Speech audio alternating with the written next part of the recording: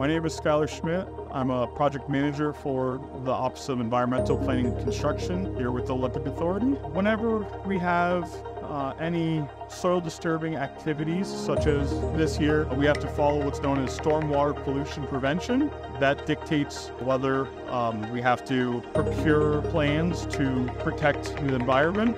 So in this case, you can see we've installed silt fencing around this stockpile of soil.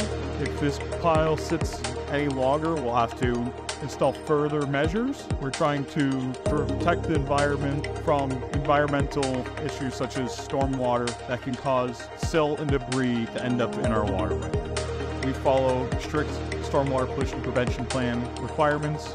As you can see here, in order to prevent any erosion, we have applied hay to the soil. This allows water to not effectively go across and cause washouts. During times of storm, we monitor our areas that have been disturbed to ensure that no erosion has taken place. Furthermore, we do take weekly inspections to ensure that we are following the appropriate protocols and ensure that we continue protecting.